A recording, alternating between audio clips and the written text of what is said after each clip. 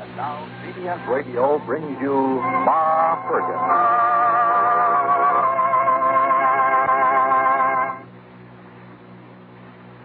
Hi, this is Dennis James with a tune that really brings back memories.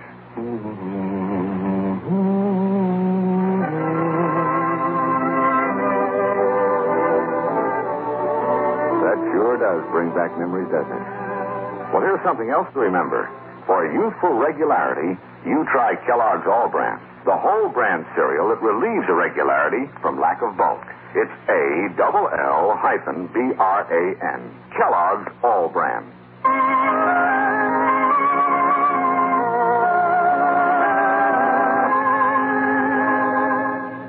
And now for Ma Perkins. Well, there's lots to give thanks for today. All might be well with Charlie and Mary Lindstrom. They're moving east for Charlie's fine new job developing his invention. And things might go better for Dr. Valentine, too. But what gives Ma the greatest happiness is that Junior and Anushka's mother are in town for Thanksgiving. Without further ado, let's join them. Dinner's not until 3 o'clock, but the family likes to gather early. And so we find Willie and his son Junior around 2 o'clock walking up the street toward mine. Listen. Well, gee, Junior, that sounds just great. And this professor thinks you got talent for it?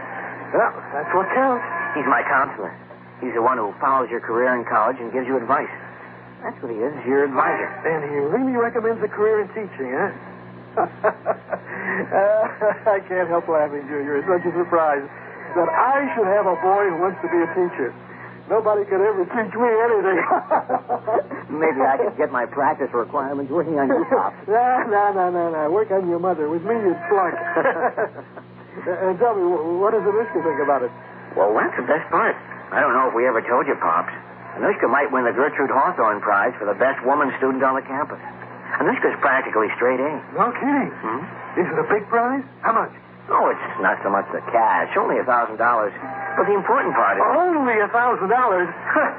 Your old man has to work like a dog for practically a year to make and keep $1,000. Just listen to that kid. Only $1,000. Well, I didn't mean it that way. I meant that the importance of the prize is worth even more. You can practically name your fellowship at any university in the world. And, well, if Anushka wants to go into advanced research and I want to become a teacher, we might be able to work it out.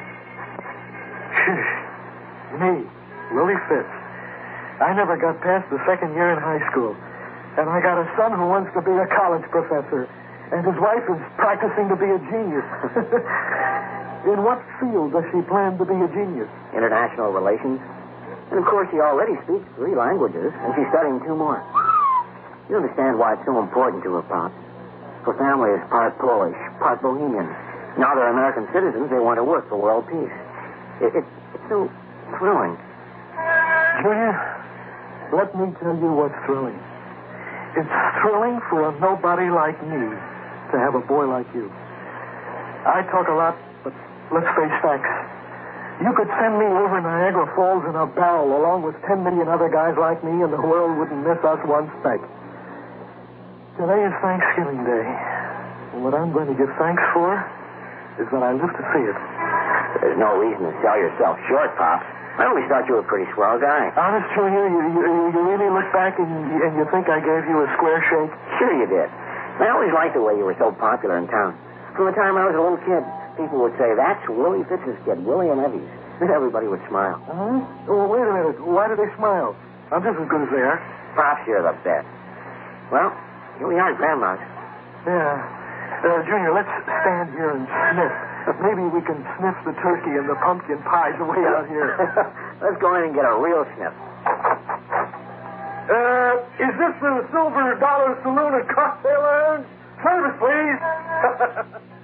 That ought to produce somebody. Paying guests only at the front door, all others to the rear. Hi, Anushka. Hey, doggone it. You just get prettier all the time and taller. Ain't you reached your full growth yet? I'm wearing high heels. Oh. Let me take your coat, Father Fitz. Your young friend can give me his coat, too. Isn't she fresh, Pops?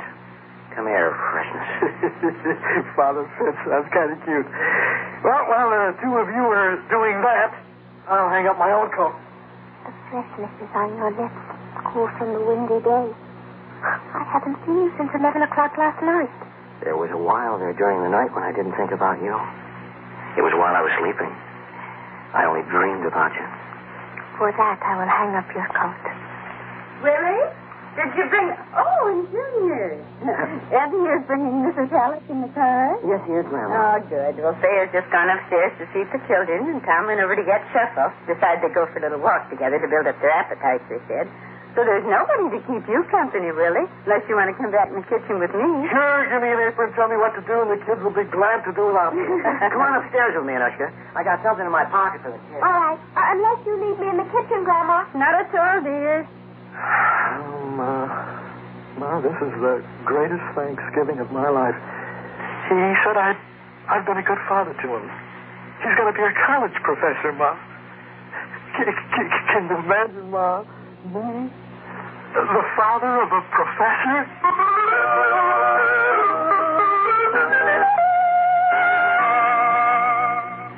Friends, today is Thanksgiving Day, and the Staley folks, makers of famous Stay Puft laundry rinse, are saying goodbye to a good friend, Ma Perkins. Yes, after loyal sponsorship for a long time, today is the last day that Stay Puft will be able to sponsor this much-loved series because it goes off the air tomorrow. True to the traditions of Thanksgiving, we're thankful indeed that we've been able to share in bringing you this outstanding program for so long. We're grateful for the hospitality of our listeners. Through your radios, you welcome the Stay Puft story into your homes, and we know that hundreds of thousands of you are loyal Stay Puft users. We hope you'll continue to be. Yes, let us urge you to keep up your rewarding friendship with Stay Puft, America's largest selling laundry rinse and fabric softener. And now, goodbye, Ma Perkins. We're sorry to see you go. And to our good friends everywhere, remember STAPUF, Stay Puft, the miracle laundry. Now back to Ma and our story. Well, we rejoin Ma in the kitchen. Willie has indeed taken off his coat and put on an apron and made himself useful. And now he comes back into the kitchen and... We was walking up the street, and he turned to me and he said, I always admired you, Father. Only he didn't call me Father. He calls me Pops. Well, there's no reason he shouldn't admire you, Willie, dear. You're a fine man. I'll tell you something, Mom. Deep down in my heart, this is the first time I ever believed it. I always thought I was a failure. Willie. I've turned my hand to a million things, and I always come back to working in the lumberyard. I don't mind. I like working in the lumberyard, but it's plain I'll never set the world on fire. Oh. Only look what I've got now. Junior doing so fine in college. Junior thinking I treated him square. Junior marrying the nicest, the sweetest, the smartest. Oh, Ma, there must be a God in heaven to give me such a blessing at this time of my life. Why, Willie. Oh, Willie, dear, you got tears in your eyes. Now stop that. But you deserve it, Willie. The most honest, most generous, most friendly. I'll tell you something that my own mother told me many years ago. We can know how we raised our children by who our children leave us for. And when my daughter Evie married you, Willie dear, Pa Perkins and I was content because we knew that she was leaving us for an upright man. And I have never changed my mind about that. Thank you, Mama. That's very nice. And now it's my turn to say the same thing about my firstborn, mine and Evie's. Looks like we've got lots to give thanks for today, Mom. Oh, Willie, my, so much, so much. You know, there's some Thanksgivings when I feel most especially that we should give thanks for the things which didn't happen to us. Like we all been spared, and like there's no war. But for all of us, there's so much more. My happy years stretching ahead. Junior and this wonderful girl who's going to be his wife. The wonderful ambitions they got. And you got another son coming along and other little children. All right, to see the generations coming after us. And you and I have been spared to see them, Willie dear. The work that they'll do which we've left undone. And whatever comes, I give thanks that I have been given such faith. young hands of my grandson, Junior. A straight, fine girl he loves, and the son she'll have. I just don't know when I've been happier, Willie. When I woke up this morning, I began giving thanks, and I've been giving thanks straight through. Me too, Ma. Somehow, I can't believe it. I just can't believe it. It's all so wonderful. The generations. Maybe theirs, they have the hope, the glimpse, the turning world which turns as it did in the beginning, and the promise that we find in our children. It won't stop. Maybe that's the life eternal. Grandma, in the kitchen? Yes, dear. Oh, I think that's your mother and mine, Junior. Will you let them in? Okay. The folks are riding. Come along, Willie. Anything I can do, Grandma? You've done so much, child.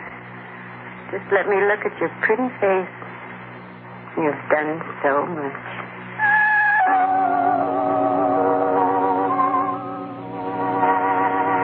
This is Ma Perkins again, to wish the happiest of Thanksgiving days to everyone who hears my voice, and to your loved ones, be they near or far.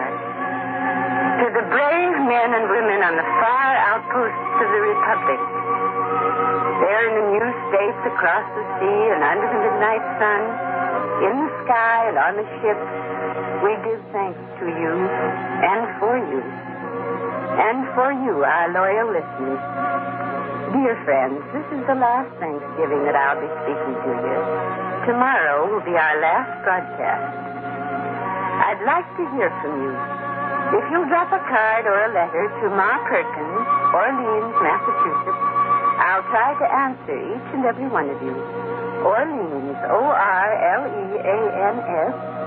Ma Perkins, Orleans, Massachusetts. And I hope your day is as happy as ours.